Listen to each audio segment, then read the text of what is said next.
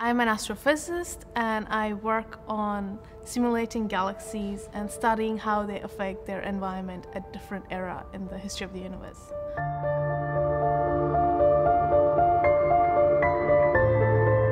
A star is basically a massive cloud of gas which collapses under its own gravity, and the collapse produces heat which starts fusion in its core, which stops it from further collapse. So that's when we say a star was born.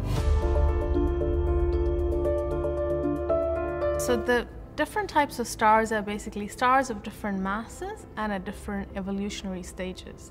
Stars at less than about 8% the mass of the Sun become what we call as brown dwarfs. Stars much bigger than the Sun would be giants or blue giants because of the color. And Sun, as it evolves into a later stage in life, it becomes what we call as a red giant.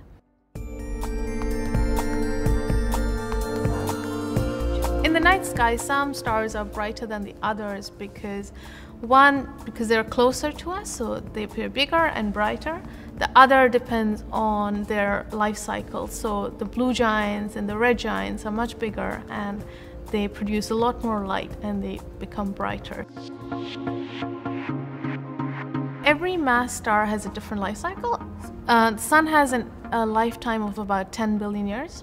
And currently we are approximately in the middle of it. After about 5 more billion years, it would evolve into what we call as a red giant phase. So in this phase, the core of the Sun has finished most of its hydrogen. So the hydrogen fusion into helium stops.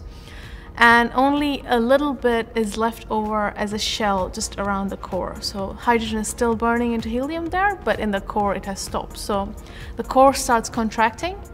But the heat due to the shell causes the rest of the star to expand, and the outer layers of the Sun could reach much further than the distance of the Earth from the Sun, so we would be a part of it, of the Sun at some point.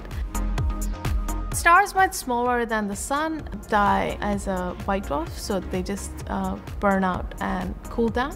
Stars much bigger than the Sun become a supernovae, and they explode, releasing very high amounts of energy and producing a large number of elements, especially much higher than iron during this process. And it's these elements which then become what we call as a stardust, where future generations of stars are formed and eventually probably life forms. So, which is why we say we are made of stardust.